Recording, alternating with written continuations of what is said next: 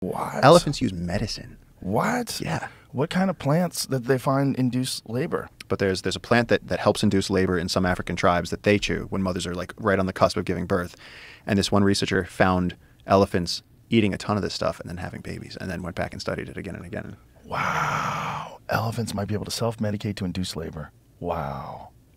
Like, this world is wild. God, that's so interesting. How smart is that damn thing?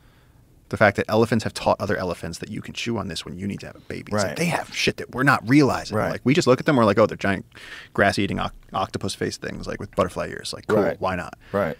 But it's like, if we spend that time, or the fact that they do the low vibration communication where they can communicate through the earth, where they rumble, and they can send, like, you know, there's water over here, come. And like, we can't hear. And it transmits it through the ground. Yeah. And like vast distances too, miles and miles. Wow. Yes. Oh my God. Yes. No. This is elephants can communicate in a way that we can't hear using the earth.